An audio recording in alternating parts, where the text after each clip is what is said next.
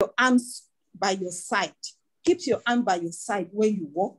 You don't, then when you stand, there are ways to do things. There are postures that have meanings to people. Postures communicate, there are languages. You are talking with your posture. That's what I'm trying to say. You are talking with your posture. When you stand straight, there's a message you are communicating. When you stand and you cross your hand, there's a message you're also communicating. Then don't be in a hurry to do anything. Just take things one time after the other. When you're in a hurry, then you cannot talk of points. When you're always rushing, be gentle, smile. Don't fidget with your hands.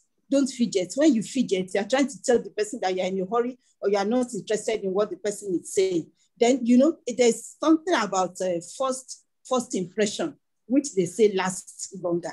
Your first impression, anytime you meet someone for the first time, make sure you are in your best. You are in your best.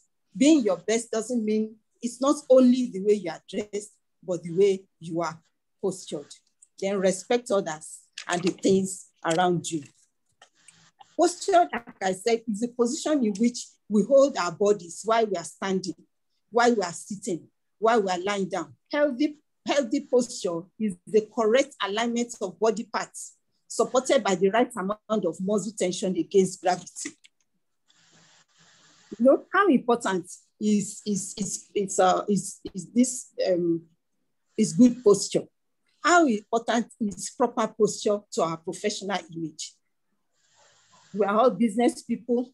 Sometimes we work from the office, sometimes we work from anywhere, but we're all doing one business or the other. Some of us have staff, some of us are members of staff. You need to improve the image you project. The image who you say you are will be measured by the way you comport yourself. You can be either attractive or unattractive. You have to be professional with the way you work. It helps reduce the risk of neck injuries and back pain.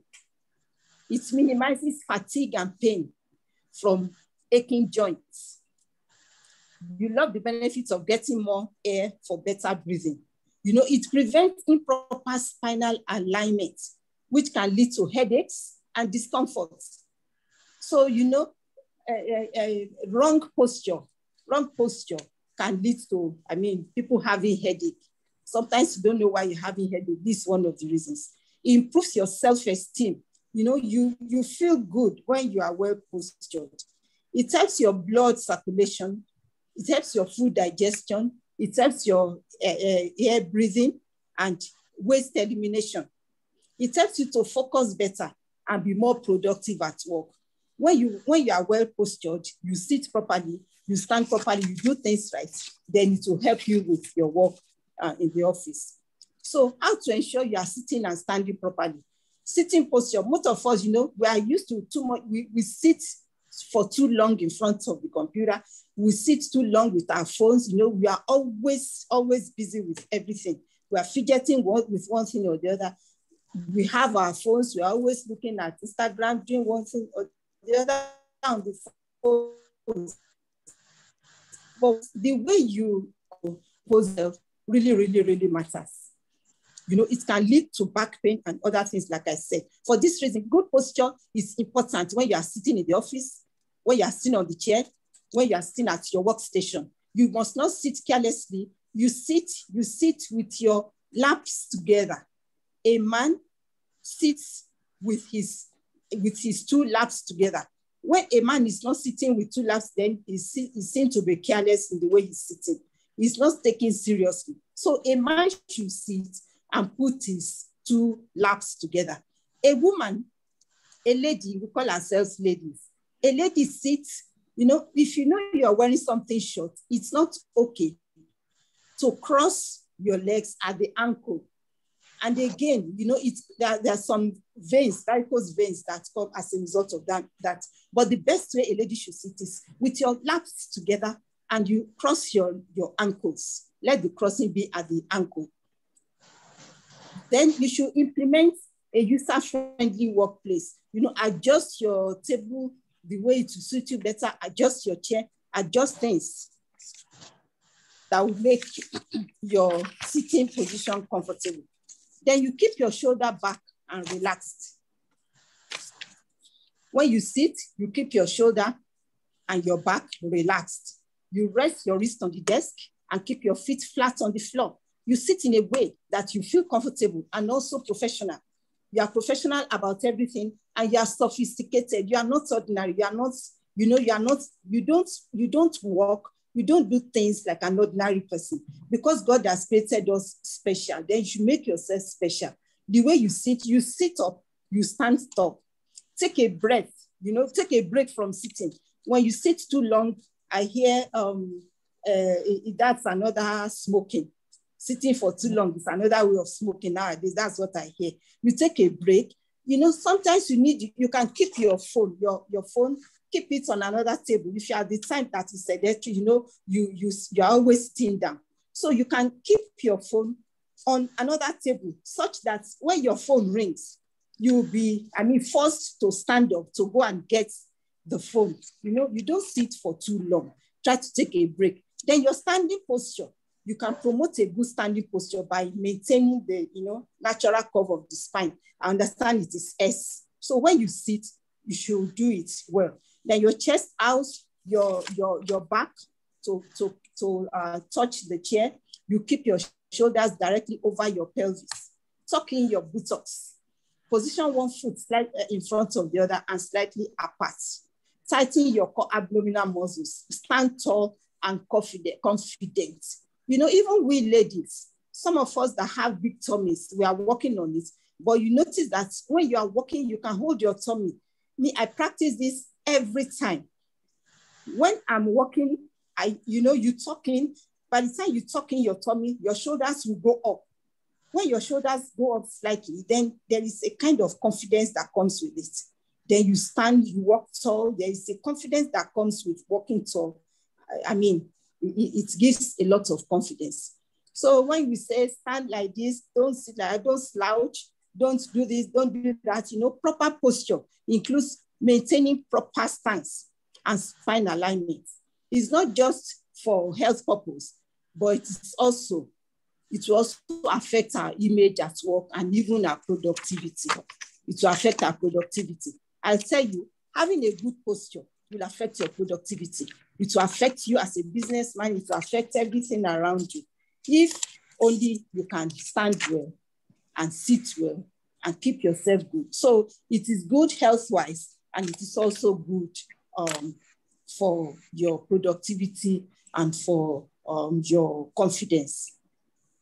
Thank you very much. Maybe I'll take more when the questions come in. Thank you so much, Ma.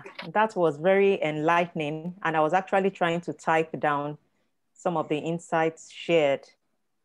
We talked about 3 major principles of etiquette. We have consideration, respect, and honesty.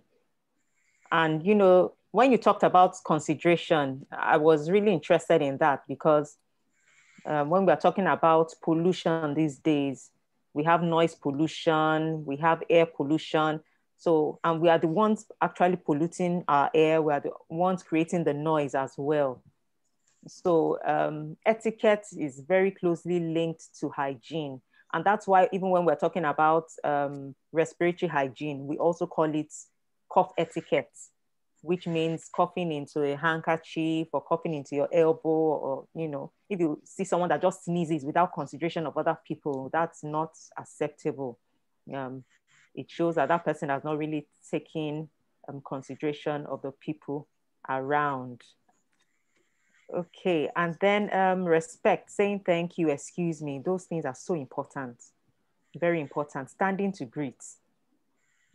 Someone comes in, you stand up to greet. I think those are very essential things that we should also make sure our children practice and don't take people for granted. It sends a message to the people around. And then talking about heels, not more than 3 inches. I don't know whether you have an example to show us before we leave here. If we're going to measure 3 inches, For I myself, I can't stick with heels for too long. I wear them for very short periods, but I don't think I've ever taken time to measure my heels. I think after today, I would like to measure my heels. I like the fact that you also said that we shouldn't be hasty. We should be gentle. We should, you know, do things Ladylike. In a ladylike And manner gentlemanlike. and a gentle manner. Yes.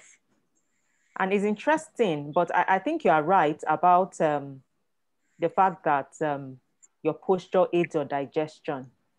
One of the things we recommend for people is that after a meal, you know, maybe you have taken a meal, you've sat down for a few minutes, you should stand up and move around. And that's why we don't want people going to bed late. If you go to bed late on a full stomach, you end up with indigestion. So yes, a posture has a lot to do with digestion and being able to move your bowel. There was a study, even though I don't know how many studies have been carried out to that effect, but there was a lady that presented at a TED Talk, and she said that they studied the postures of people, of various individuals, and they discovered that when people maintain an upright posture, they discovered that certain hormones in their bodies tended to go up, you know, and those hormones had to do with a feeling of well-being, you know, feeling better, a better mood. So there is likely to be a correlation. Maybe we should look for more studies in that area. When you sit up, once we were speaking, Ma, I was trying to check my posture. Now, is my back well aligned? Are my shoulders straight? You know, are my shoulders above my pelvis? You know, I was checking. I think those are things that are quite interesting, but it will actually help a lot of us. And I look forward to our questions. I can see that some questions are already coming in the chat box. And I think for now, what we will just do is that we'll take the insights from Reverend Dr. Babatunde. He will discuss with us about posture as it relates to physiotherapy, as it relates to his own practice, you know, especially in seeing patients. And then we'll now come to a question and answer session. But we so much appreciate those insights, Ma. And we'll still look forward to you doing a little summary for us at the end of this. Okay, ma'am. Yes, ma'am. So I want to welcome Reverend Dr. Ogudumade. You're welcome, sir. Yes, good evening, ma. It's nice being with I'd introduced him earlier for those of us who are just joining us. Let me just use this opportunity to welcome other members of LCI and other friends and associates who are joining us. This is Lifestyle Champions International, and we are trying to raise like-minded individuals who are passionate about making healthy lifestyle choices. And this has to do with what to eat, what to drink, how you carry yourself on a daily basis, your relationships with people. All of these are tied to your well-being. And so today we're talking about posture and etiquette. We just listened to Mrs. Modupe Aguda, who is an etiquette consultant, and she has shared insights with us, just as I try to summarize a few minutes ago. And now we have Reverend Dr. Ogundumade, who is a physiotherapist as well as a human physiologist, and is the head of the cardiopulmonary unit at the University of Jos Teaching Hospital. We're glad to have you, sir. Thank you very much, ma. Set the ball rolling now. Thank you very much, ma. It's nice being around. I want to greet every one of us. I want to greet our moderator for today, Dr. Mrs. Moyo Makinde. Thank you very much, ma, for the opportunity to be around this evening. I also want to appreciate my co-presenter, Mrs. Modupe Aguda, who has done a lot with regards to this presentation this evening. I begin this issue of posturing and etiquette with $1 million question. I have a $3 million question that I want us to look at. The first one is, what is your posture like? The second one is, do you love heels or sitting at your computer and television all day long? And the third question I will want us to answer, maybe by ourselves, though quietly, is social etiquette may favor high heel, but does it have overwhelming health benefits? Our social culture may promote or might have been promoting the use of high heel, but does it have overwhelming health benefits? I want to look at the definition that has been given over time to posture. Posture is seen as the total carriage of the body, either in sitting position or in standing position, which is ensured through the coordinated action of the muscles on the skeletal framework with the intention of good stability, either in standing or sitting position against gravity. So it's a totality of a lot of things. The body is brought into alignment, and the alignment is such that the spine must be kept straight. We've talked about the S posture. There are 3 curves that are notable if one is going to maintain good posture. There is a curve at the neck. There's a curve at the upper back, or also called middle back. There's also a curve at the lower back. The curve at the neck goes inside, and that's what we call lordosis. It is a bit dented inside, but if good posture is not achieved or maintained, it will either be flattened or it becomes so exaggerated, more dented inside. We have also another curve at the mid back or the upper back. That curve is like S, like a little hunch at the back, upper back there. Now, that's the way God has created us, and that's what gives that S posture. Now, the upper back, by the time we begin to abuse our sitting posture, or probably also standing posture and walking posture, it begins to get more hunch. And that's why you see the back, somebody's chest begin to cave in, and the back begin to pull more backwards. And we also have the third curve, which is at the low back. The third curve that is low back has a little dent inside. That is what we call lordosis. And the lordosis there, if posture is not maintained, can either become flattened, or it can become so much dented inside as a result of posture. Now, what we are talking about is that these 3 spinal levels are very important. The spinal level at the neck, the spinal level at the upper back, and the spinal level at the low back. They are the one that helps to maintain good posture. And for somebody to have good posture, you must be able to hold your head above your shoulders. I know people that are English inclined, they might have probably come across that before. Of course, posture actually speaks volume. It talks about somebody's total carriage in life, but also in society. When somebody looks at somebody's posture, they say, this one has confidence.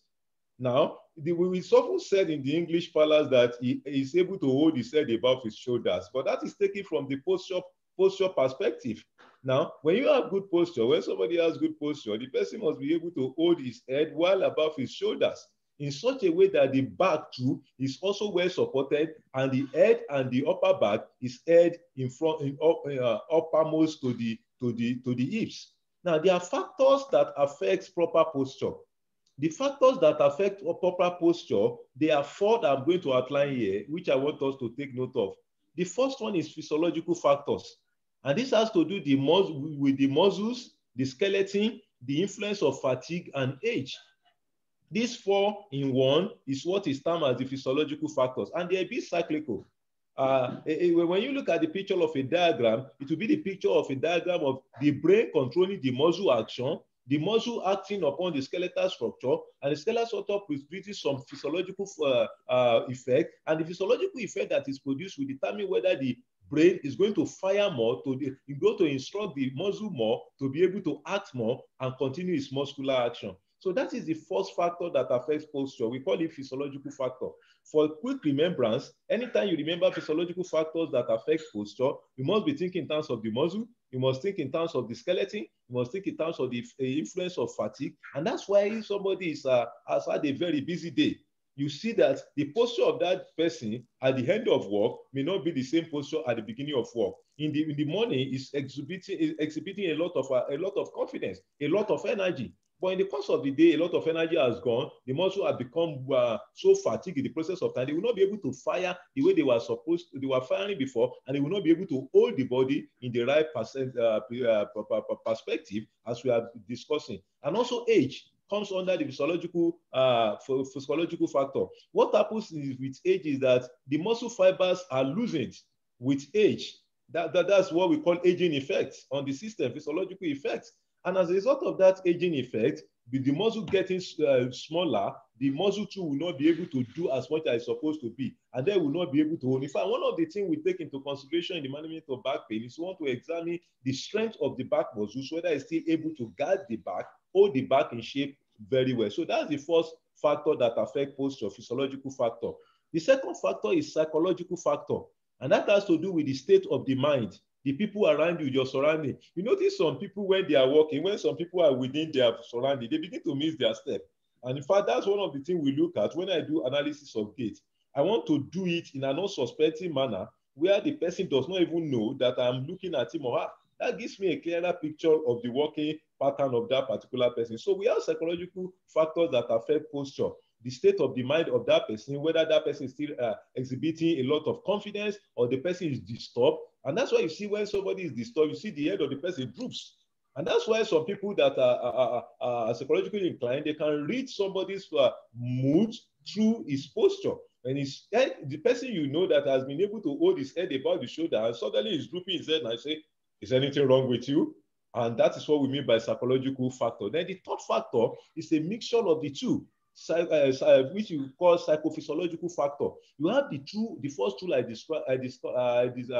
described earlier on coming together as a factor. The person has a psychological factor surrounding him and also physiological factor surrounding him. And the last of it is the training factor.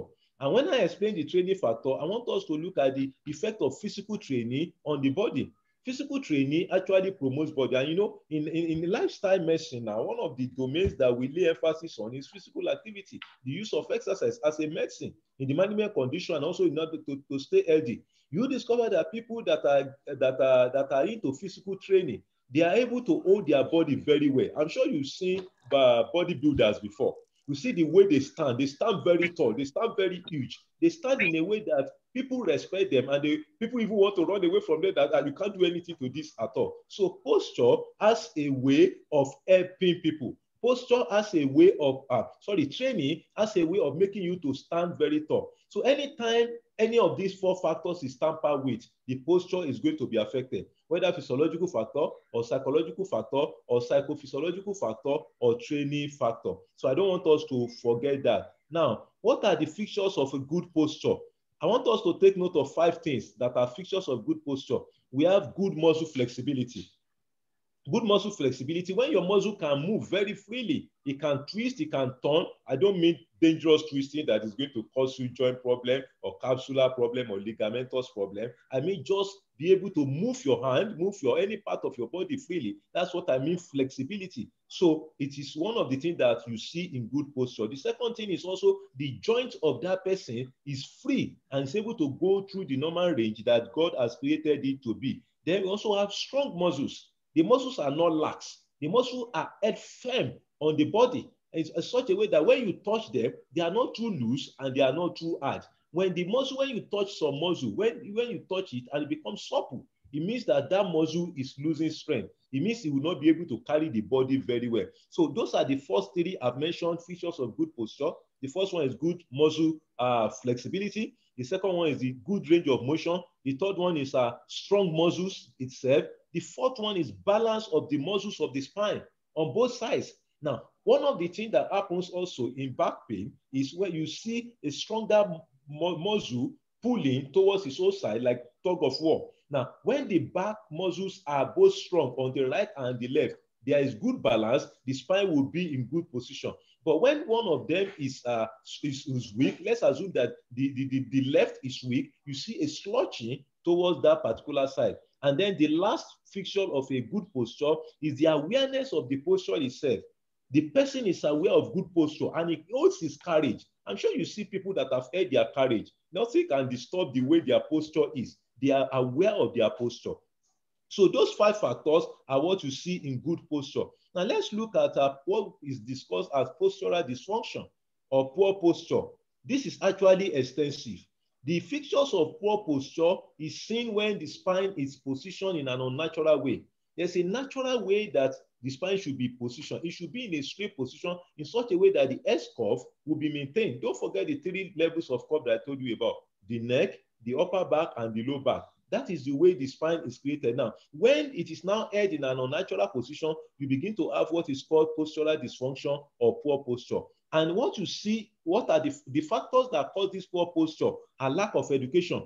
When somebody is not aware of what we are talking about now, the person is, when you don't have knowledge, there is a tendency for abuse. And that is why that's underscored the importance of this program that we are having today, to be able to educate, to make our populace to know what they're supposed to know about posture and how they can remedy 1 or 2 things if it's already there. So when there is lack of knowledge or lack of awareness to correct posture, there could be poor posture. Also, sedentary life. When somebody is not doing anything, somebody is just sitting down all the time, sleeping all the time, no level of activity, the person is there is a tendency for that person to have a poor posture. We also have occupational demands.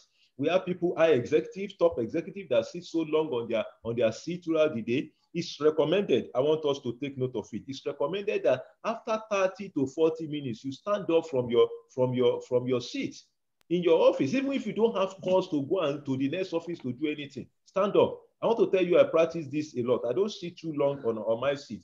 At intervals like that, I get out of my office. Even if I don't get anything done, I take a little walk.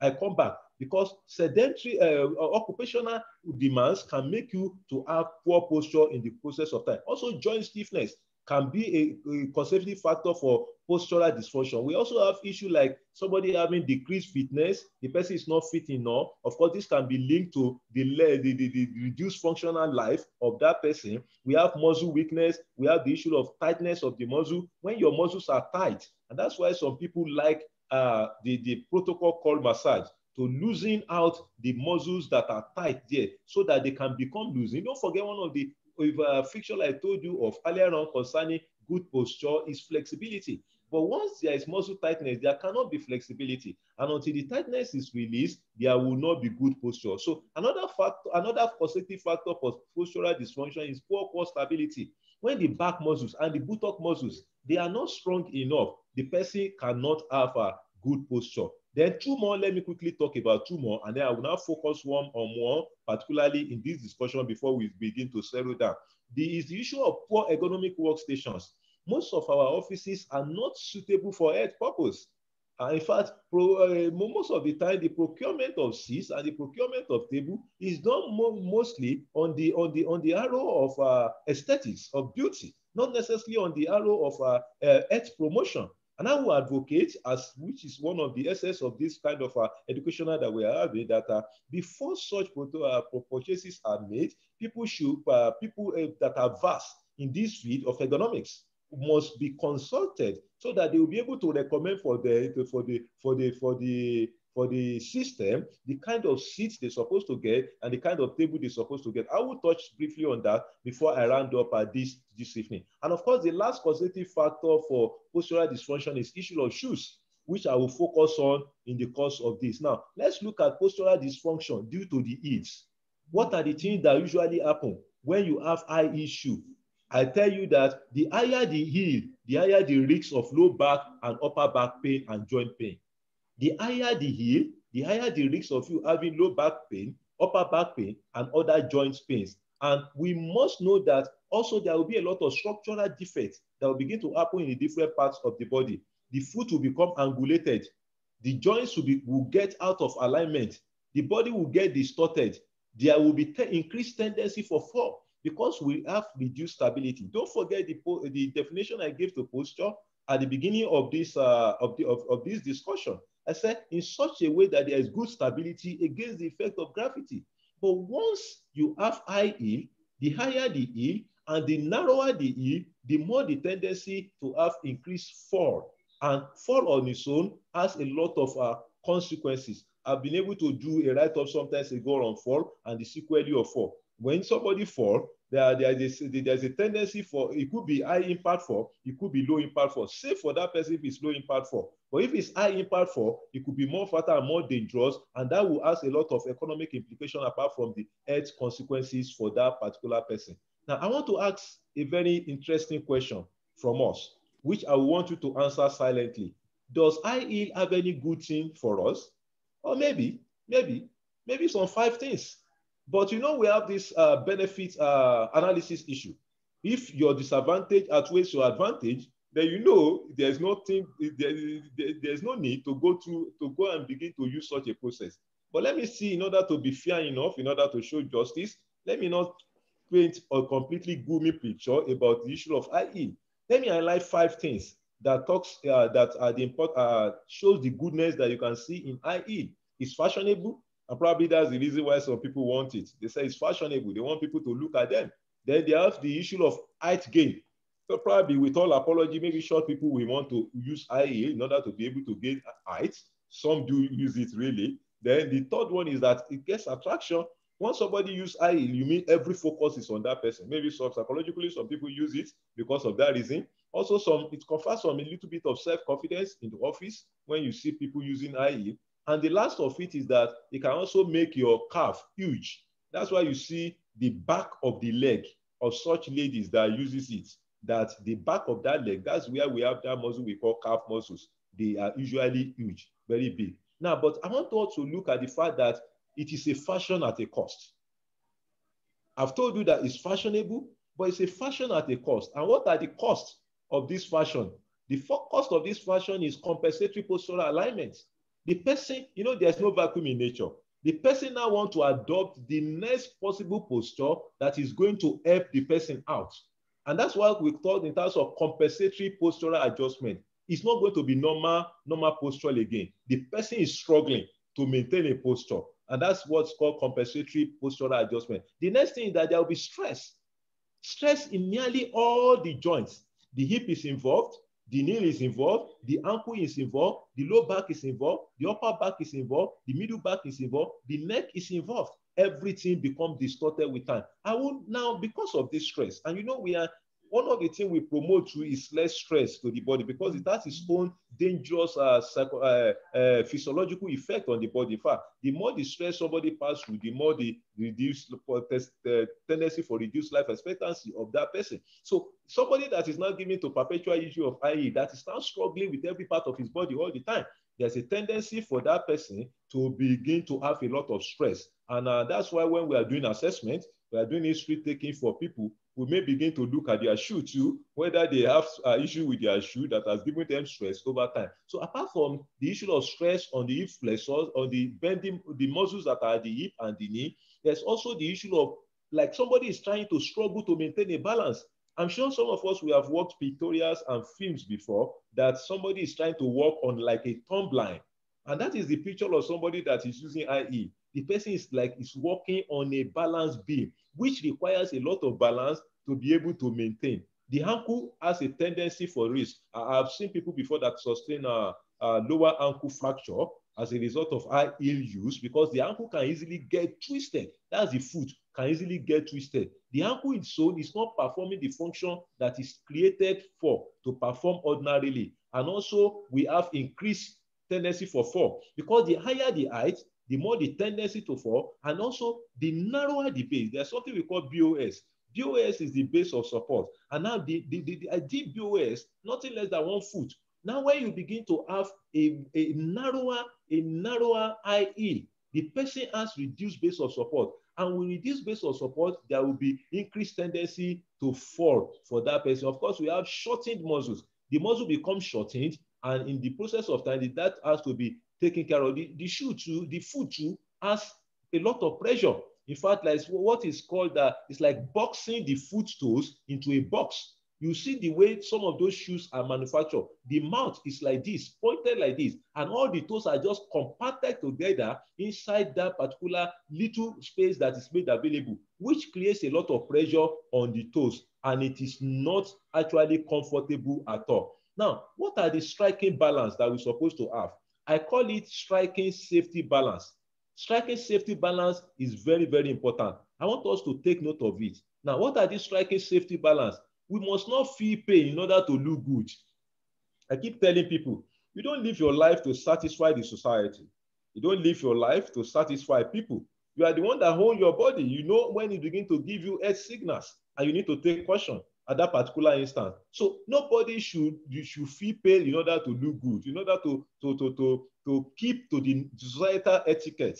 It is not the best for such a person. Now, we must also not create perpetual habit of using high-heel shoe. It's a good testimony that I hear in the course of this program when we first started that our moderator said she really uses it. That's a good testimony. And we look forward to getting such more testimony from people. The third thing is that we must reserve our IE. If at all we want to use IE, let us reserve them for special occasion. We must reserve them to special occasion. We must not make it Monday to Sunday, Sunday to Monday, all the time. We begin to use it, and it's like 24/7 throughout the 24 hours of the day. When we do that, we have more risks that we have explained earlier on, people suffering from such.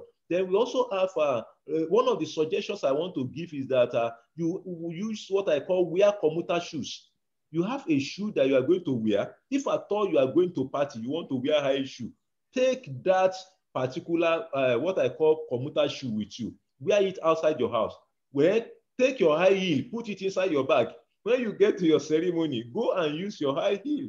And then once you finish, don't walk out of the ceremony with your high heel. Put it back in your bag and use your commuter shoe. Then we should also have this habit of occasional taking off of shoe during the days. When you are in the office, you can take it off. That's why some people have some other shoe too, that commuter shoe inside their shoe. They want to do a little work in their corridor, they will wear that commuter shoe so that they will not have to prolong hours on the issue of the high heel shoe. Then we also have the issue of the need for us to wear flat shoe regularly. Let's wear flat shoe regularly. It helps a lot. It increases our stability and reduces the incidence of fall. Then there is issue of could be high heel narrow base. There could be high heel wider base. If at all you are going to use high heel shoe, let it have some wider base. In that instance, increases your what I call the base of support and will reduce the tendency to fall. And then there's a need to practice foot exercises.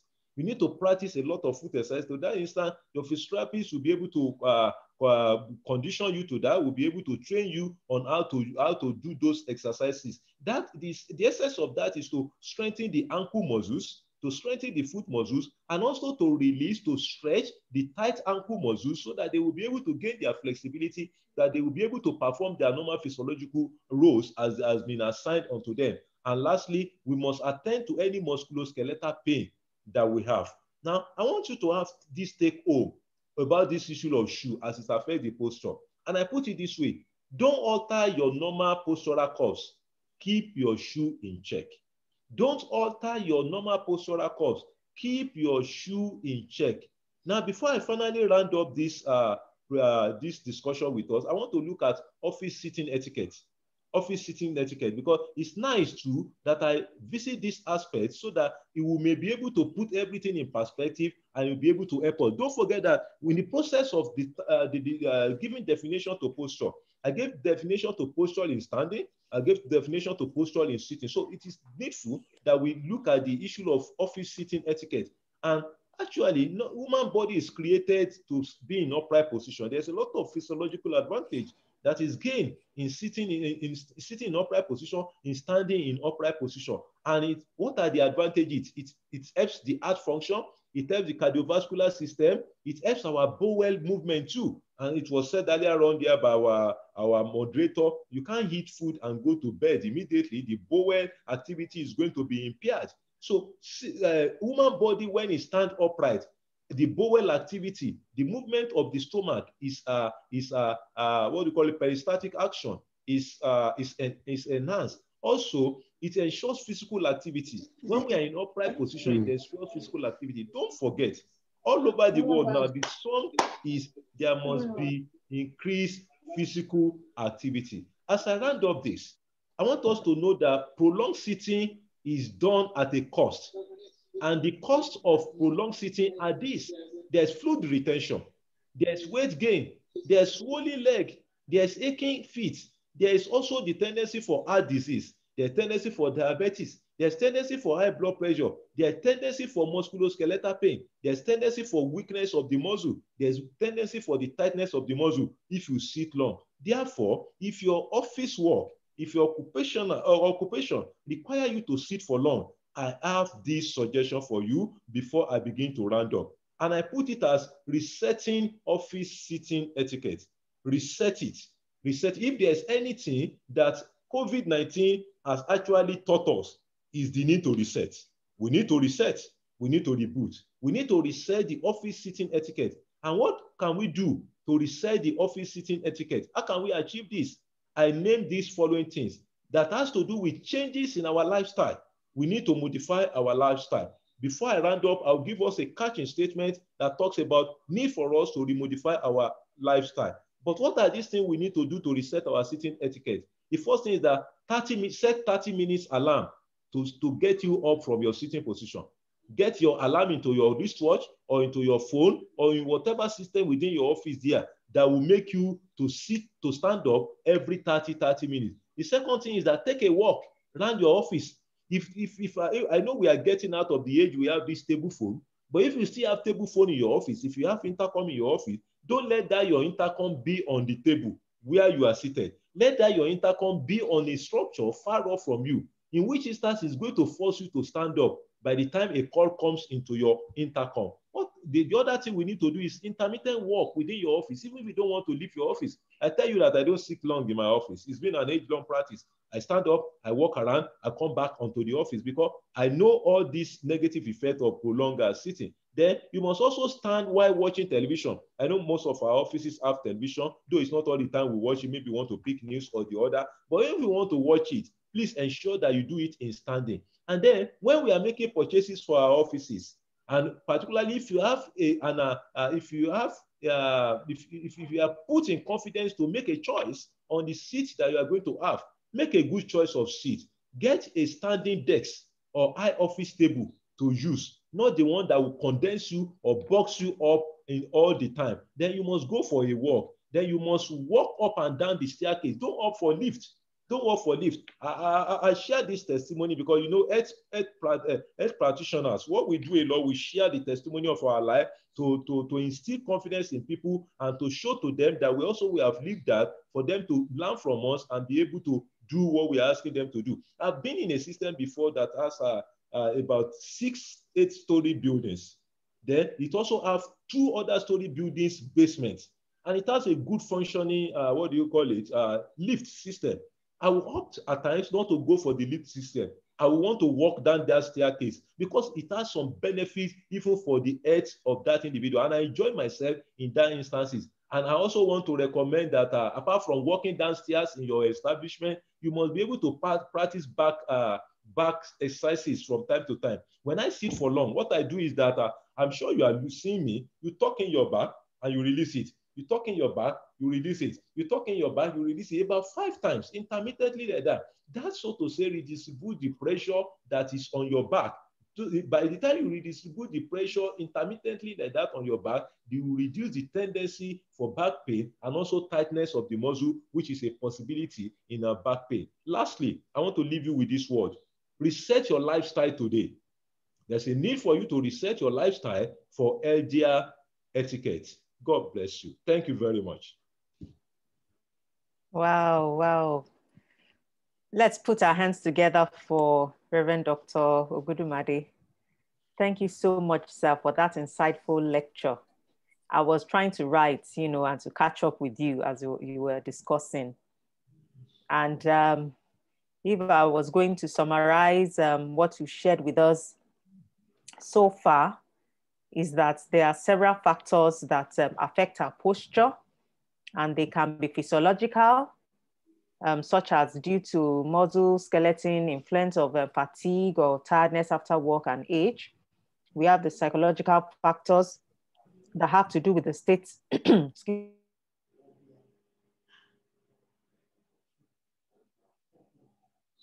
me, of the mind, the training factors. So when I want to believe that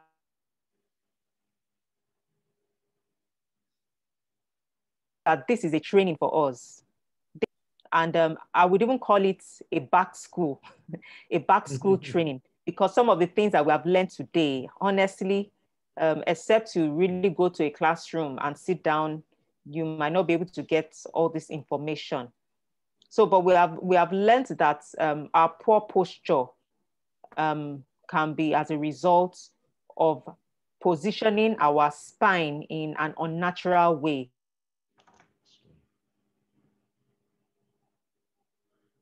So we need to seek for ways our spine. Our spine must be positioned in a natural way. And how do we do that? I think our speaker has already outlined a number of things, especially when it comes to resetting office etiquette. He has talked about setting an alarm, a 30-minute alarm. This is something I practice as well. In fact, I set my alarm for every 20 minutes. Once I know I have to be on my laptop, to do something for a long period of time, I would set my alarm. So every 20 minutes it beeps. And you know what I do? Even though it might be funny, I will get up and I will do about 5 to 10 jumping jacks in the middle of my bedroom. And then I come back and sit down. Sometimes I get up, I go and get a drink of water. Sometimes I just take a walk around the room or do something and come back and sit down. So just like Mrs. Aguda was saying earlier, sitting has been compared to the new smoking. So when we sit for a long time, we tend to slouch, we tend to take all sorts of funny positions, which at the end of the day affect this muscle flexibility that our speaker just mentioned. Standing while watching TV. In fact, that is something that I'm sure is new to a lot of us. The times when I see people standing in front of the TV is when there's a football match going on. And you would think that the people watching, they want to enter the screen to even kick the ball for the people who are playing the match. But this is something to take into consideration. Medically, we will say don't watch TV more than 2 hours in a day. I'm sure a lot of us don't have time for that, but even our children and people who tend to watch TV, they should be schooled to know that sitting down to watch TV for that amount of time can have its consequences, as have been highlighted. Don't opt for lift. So you have a lift, you have the staircase, take the staircase. Practice back exercises. I was just trying to practice back exercise now. Maybe we should all do that. Can we do that for a few minutes? Can you take us through that, Mr. Pastor Ogundumari? Let's go through that back exercise. I think I want to practice it. And I think some of us here would want to know how to practice it. Move your chest forward as if you want to look at your screen. Then you come back. Okay. Move it forward. Sorry. Put your hand at your low back. Put your hand at your low back. Okay, at the low you back. See movement there. Is there movement or there's no movement? There's movement. Yeah, so you do like 5. 5 is enough 5. for you. And you do that 5 intermittently. Maybe every 10 minutes you do it. That reduces the effective pressure, the effective weight that your back is going to carry. Unlike if you have to sit like that for 8 hours in the day without doing this stuff for him. And also it ensures that there will be flexibility of your back muscles. It eases up the issue of back muscle tightness that I talked about earlier on. Thank you, ma'am. Thank you, sir. That is very educative and very helpful. So can we look at the questions? I think we have some questions in the chat box.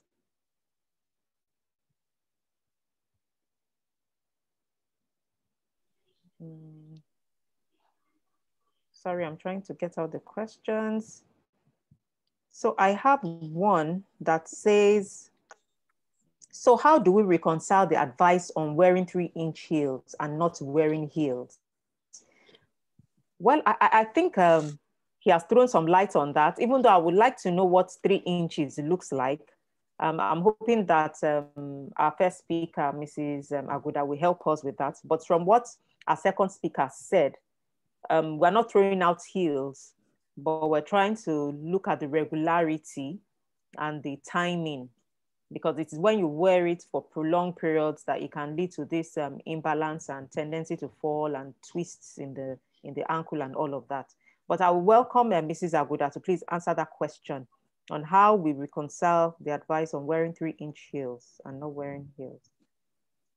Okay, thank you again, ma'am. I think he said so many things about the heels. Well, talking from the etiquette angle, I know when you wear flat shoes, you know, you don't have that courage. But while he was talking, I just remember that men's shoes have heels. Men's shoes have heels. I'm sure they know what they're doing. Although the origin of heels for men's shoes is for them to be able to ride on the horse or something. But up till now, they still make shoes with heels. Most shoes for men are made with heels. So I think the heel for men are quite wide, lower or shorter. Okay. You know, wide, then shorter, maybe 2 inches, maybe 2 inches. But for you to get 3 inches, and he said also, like you mentioned, that if you have high heel shoes, if you have to wear high heel shoes, intermittently remove them. You know, maybe when you're in the office, although while I was working with the bank, I see bank ladies at the bank now dropping their shoes to wear flat slippers all over the place, which is not good. That is not office etiquette. You know, if you go to the bank, go to offices, and you see people wearing flat shoes, you know, they will have the tendency of walking carelessly. But if you have, it has a way of controlling the way you carry yourself. It controls your carriage. So it's not good for it to be high. When it is too high, it will affect you. But 3 inches, I tried to get something of 3 inches, and I got what everybody will have. Your Naira note, this size, the length is 3 inches. It's 3 inches. Anything higher than this, I don't think it's okay for the ladies. It's not okay. But this is just okay. And if you want to go lower, you can go for 1 inch. But at least I know that there are some, for doctors and for physiotherapists, I know some people have what they call, I don't remember what they call it now, that you cannot wear flat shoes. It will affect you. It must come up a bit. I know people that thing affects. You must wear something that's a little bit, it must get off the floor. Get off the floor. So to balance it, your heels should not be more than 3 inches. And for etiquette reasons, you need to have something come up a little bit, not really flat. Not that you cannot wear flat shoes, but you know where you are wearing your flat shoes. I wouldn't say, okay, maybe when you're at the house, you're wearing high heel. When you're going to the office, when you're going for occasions, at least dress for that occasion. Wear something that will carry you, that will give you confidence as a lady. You know, a lady is quite different from a man. You need to comport yourself. Some people cannot walk properly except they have something to help them. And when you have high heel shoes, not more than 3 inches, it helps boost your confidence. You carry yourself high. And wearing high heel shoes is not the only thing that causes back pain. The way you bend to pick something, these are the things that contribute to back pains also, not just high heel shoes. You bend, you don't bend, you go down. You don't bend face down to pick something. No, there's a way you carry yourself, you bend. And even when you bend that way, you expose yourself as a woman to everybody. Did breast area, you expose it to them. You know, in etiquette, we say no to such a thing. You know, these are the things that also affect back pain, and it's a bad posture also.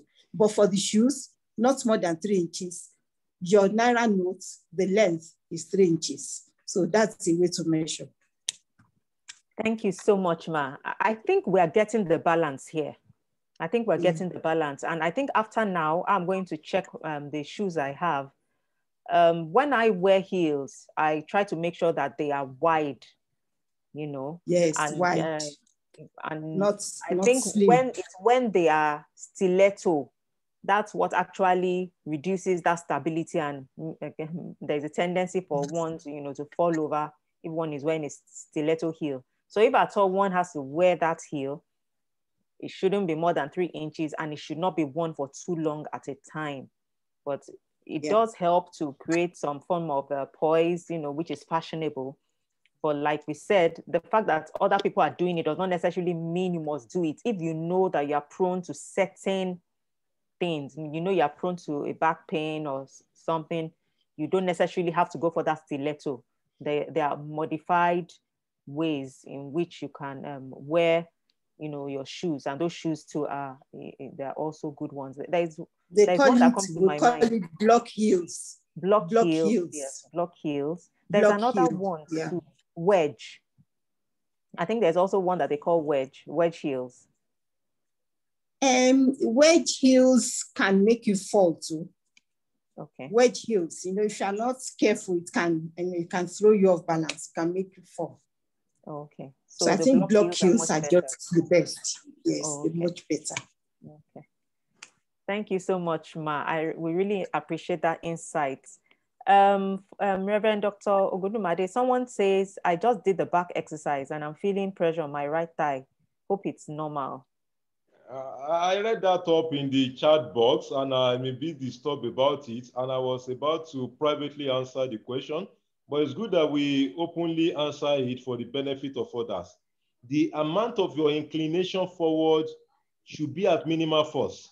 It should not be at much force, and it should not be done swiftly. Look at me through the screen. I'm going forward toward the screen gently. It's different from if I do this. Because if the force is too much, you are going to introduce too much force to your back that is going to give you a lot of pain, most especially if there has been some silent back pain that has not been so much high and that has not been attended to. There could be flaring up of it. So what we recommend is gentle forward, which I found very useful.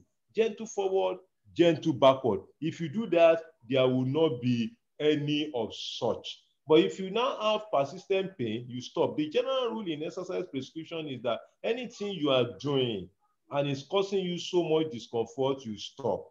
That's what I would say. Thank you, ma'am. Thank you so much, sir. We really appreciate that explanation. And I think that's the last question. We have some other comments. I feel refreshed after the back exercise. Thank you for this insightful presentation. Can I say something? Because I can't type right where I am. Okay, who is speaking, please? My name is Abimbola. Okay. You're welcome. My quick question, thank you so much. My quick question is, I do notice that when I have back pain, it's as a result of stress. When I'm really stressed out, my back pain increases. So I don't know if stress is related to back pain. I just wanted him to answer that too. Thank you very much, Ma, for that question. Yes, if somebody is stressed up, every other thing in the body is disbalanced, if I will use that word to pass the information across. And one of the things that is disbalanced is the muscles that are either too relaxed, they become tensed up and they become like it's tightened up. That's why you see when people have stress at times, they're going through stress, they will go to spas for massage and the like. The intention is to loosen out the knots, to loosen out the tightness that the muscle have, so that the muscle will now gain its extensibility, its normal length back, and be able to do the work it's supposed to do. It is a possibility, man. It's one of the areas that one looks at. And you will notice that as soon as those things are attended to, the person gets his or her body mechanism back on course, and the person begins to feel well. Thank you, ma, for that observation, which is in place. Thank you, ma'am. Thank you so much. Thank you. Yeah, thank you. I appreciate it. Thank you so much for that answer, sir. I think we're rounding off now. I always feel waist pain when I wake up in the morning. The doctor suggested we change our mattress and we did, yet the pain is still there. I think the prescription given by the doctor is in place, and I want to believe that you got the right mattress. But if it's still persistent, you need some further examination to know what has really caused the problem for you, whether you need some other forms of treatment instead of just going to continue like that. That will be the suggestion I will pass across, ma'am.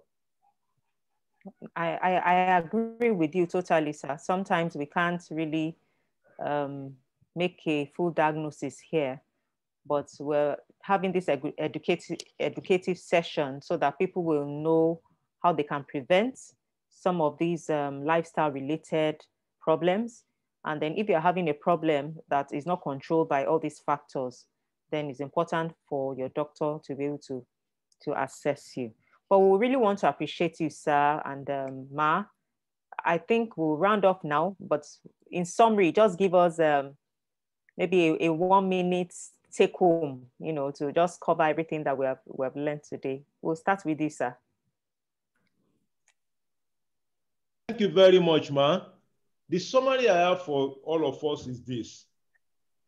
Having learned about postural issue this afternoon, let us have it handy with us all the time. There's something we call postural awareness. If somebody has postural awareness, there will be reduced tendency for poor posture. Let's put in practice all what we have said, whether we are in the society, we are in social functions, or we are in the office, or we are in any system. Let's put all these things into practice. It's going to help us. Now, if peradventure, any pain results as a result of abuse of posture, let's attend to it immediately so that it will not degenerate into anything. And we want to encourage, as part of lifestyle modifications that we have been promoting, let's do a lot of work. Let's reduce our sedentary life. Do you know that when we talk about sedentary life, people look at people that are not employed. But you know it's possible for somebody to be employed and also be living a sedentary life. So we need to look at that aspect of our life. If we are employed and we are still living sedentary life because of the demands of our work, we need to remodify, we need to repackage, and like the word I use, we must reset. If we must use high-heel shoe, let it be the one with wider base, because the one with wider base will introduce more what I call BOS, the base of support, that will increase our stability and reduce the tendency for fall, and thereby preventing the sequelae that may happen in subsequently. I want to appreciate every one of us for staying tuned. It's been a nice time talking to us, and I believe that we have gained a lot of things. Over to you, Ma. Thanks so much, Ma. God bless you, sir. We really appreciate you. We have been very well educated tonight. I'll welcome Mrs. Modupe Aguda to give us her summary. We've learned so much from you tonight, Ma. You know, a retired banker, but you know, she's passionate about poise, etiquette, and mannerisms. And I think some of the things that she has said tonight are very, very key, especially for the younger generation. You're welcome, Ma, for your summary. Thank you, Doctor. What I would say is keep your posture good. You know, you need good etiquette. Excuse me. You need etiquette in every area of your life, and you need to keep a good posture. It is good for you. Good carriage makes you respected. It makes you accepted, and it gives you confidence. So keep up your good posture, keep up with your good posture, and at the same time, wear what is comfortable for you. Even if your 3-inch pair of shoes is becoming uncomfortable, you don't need to wear them. But maintain good posture with anything you wear. If it is flat shoes that you want to maintain your posture with flat shoes. So all I want to say is wear what is comfortable for you as much as possible. Thank you very much. God bless you. Thank you so much, Ma. We must wear what is comfortable for us. That is so key. I'm so happy to have listened to you both this evening. Even I, as a medical practitioner, have gained a lot. And I know that everyone in-house has gained. And I can see a lot of messages. Oh, yes. Thanks for showing that book, Ma. So this is a book. Please, let's take a look at the book Prim and Proper. It's a book that was written by a speaker on etiquette, poise, and manners. And if you want to order this book, how do we get it, Ma? You can get it from Ilupeju, number 3, BC Ladejobi Street, Ilupeju. Or you can get it delivered to wherever you are in Lagos. Okay, Ma. So what I would do is that I will get some of those details so that when we're sending out our next email and newsletter will include those details. And then we also like to include details in case anybody wants to invite you for a talk, you know, to address. I'm ready anytime. Please, she's available. I'm very passionate about this, and I know it will do our people, our younger generation, and even those of us who are middle-aged and above, it's doing us a lot of good. So thanks once again, Ma. We really appreciate you. We appreciate everyone in the house. I can see Reverend Mike Babatunde. God bless you, sir. I can see Dr. Sarumi, Mrs. Oluwole, Dr. Adelowo, Mr. Adewumi Olalekan, Mr. Yomi Taiwo, Dr. Lori, Dr. Faremi, Dr. Dabota, Dr. Ibiyemi, Dr. Ajayi, Mrs. Umoren, Mr. and Mrs. Umona, Dr. Ogide, Mr. Ortega, Dr. Ortega, Dr. Ileke, Dr. Ilemile, Mr. Alawode, I don't know whether this is Mr. or Mrs. Ogumodede, I'm not sure, pardon me. But I just want to recognize you and appreciate you all for being here.